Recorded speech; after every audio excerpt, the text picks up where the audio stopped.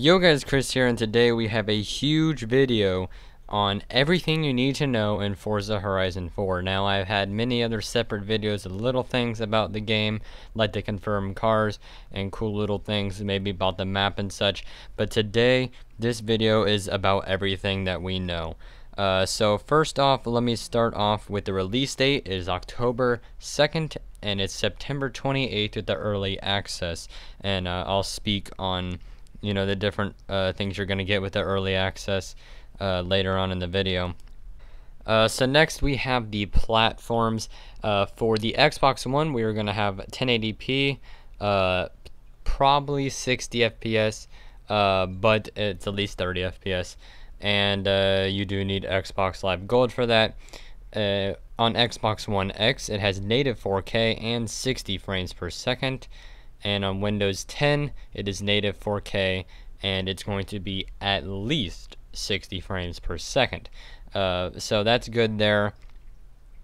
For your pre-order info, we'll be able to pre-order this game starting tomorrow or otherwise midnight. And if you're a subscriber watching this video, it's probably available for pre-order as you're watching. But for the standard edition, you're going to get the game on October 2nd, and the game. It's part of the Game Pass as well. If you're going to get the Deluxe Edition, which is $80, you're going to get the game on October 2nd. You're going to get the Car Pass, which, as you know, is 7 months filled with 7 cars. So you're going to get 49 cars there. That's good there. And the Formula Drift Car Pack, which I'm sure are going to have Formula Drift cars in them, like the 350Z, different GTR, stuff like that. Basically kind of like the Hoonigan car pack we got, except this one's for Formula Drift. Now the Ultimate Edition, which would be the one I'm getting, which is $99.99. This is all in US currency. You get the 4-day early access, meaning you get the game on the 28th, the Formula Drift car pack, the Car Pass, and we're going to be getting the expansion pass as well, which is a good thing because that wasn't part of Motorsport 7. So 2 expansions.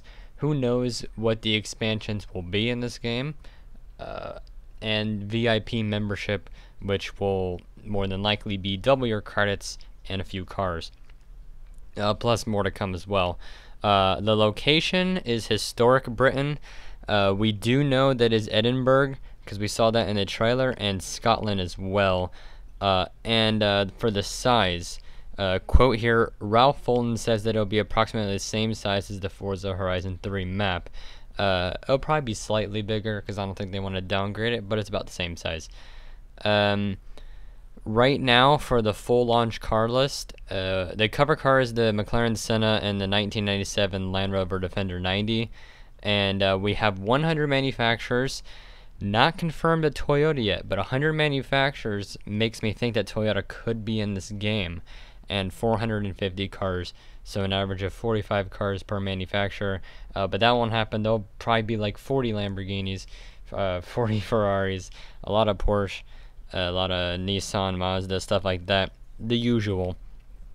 For the weather and terrain, we now know that there are dynamic seasons: spring, summer, fall, and winter, or they call it autumn for their fall, which is really cool. We're going to have to see how they transition, whether there's going to be a cutscene from each from each season, or if they're just going to it's just going to happen naturally. Who knows? For the weather though, there are going to be clear skies, snow, rain, and thunderstorms confirmed. Thunderstorms was something we didn't have in Horizon 3 that would just pop up in free roam. Dry, wet, icy, snowy, muddy, and muddy conditions are all confirmed as well from the trailer and from articles. The type of different roads we have are asphalt, dirt roads, grassy fields, hills, and cities. It's nice that we're seeing cities in the game to kind of add some depth. And the temperature plays an effect on handling of the car. Now, usually in Horizon 3, the temperature of your tire, it does help you out, but it doesn't help you out too much or hurt you. But in this game, it looks like the temperature is going to play an effect, so maybe it's going to be easier to drift in the cold and race in the summer. Who knows? One cool thing that's going to be in the Forza game is the route creator. So we're going to be able to design our own custom races anywhere around the world, share them with the community. So that is going to be good. So I'm assuming it's going to take the place of the blueprints, because the blueprint was kind of a route creator, but I think we're going to be able to get more diverse with this type of route creator. Next is the customization options. Everything on the older Forzas will usually have the same system. That's how that's going to happen. We don't know that yet, but from the type of upgrades we saw on the trailer and the demo, it is looking like it is the normal upgrade system. But we're going to have drift suspension upgrades, which is nice. Driver personalization, clothing, emotes, and more. That is good too. Players can own property, which is a huge thing, which I'm going to make a separate video on as well. And new items, gear, and gameplay perks. Gameplay perks, we saw that on Horizon 3 with skill points. Gear, we didn't see that. So this is looking a lot like the Crew 2, actually, which is really cool. Social, a new thing here. 72 player servers, because if you remember, what we saw is that this game is basically the whole community in one. We're not going to be limited to 12 people in a server, which could be really good for live streams, you know? Keep that in mind. So 72 player servers, that is incredible. Let's just hope there's no lag, because that's a lot of people in 4K. Special events will occur throughout the lobby sessions. This is a pretty cool thing we saw in the demo as well, is that there are different Forzathon lives, is what they call them. The Crew 2 calls it live too. Quite similar there. But there's going to be like different events to do, like we saw the group danger sign, which is good as well. And new danger signs to do also, which is a cool thing. So we have that for us. Co-op campaign confirmed. We had that in Forza Horizon 3. And one cool thing, ranked lobbies.